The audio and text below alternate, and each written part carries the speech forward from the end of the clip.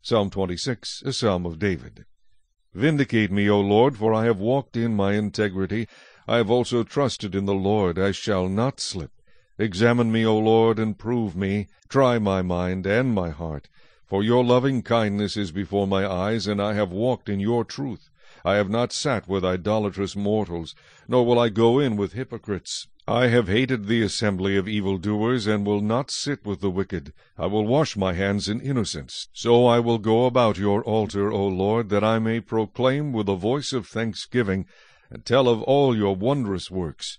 Lord, I have loved the habitation of your house, and the place where your glory dwells. Do not gather my soul with sinners, nor my life with bloodthirsty men, in whose hands is a sinister scheme, and whose right hand is full of bribes. But as for me, I will walk in my integrity. Redeem me and be merciful to me. My foot stands in an even place. In the congregations I will bless the Lord.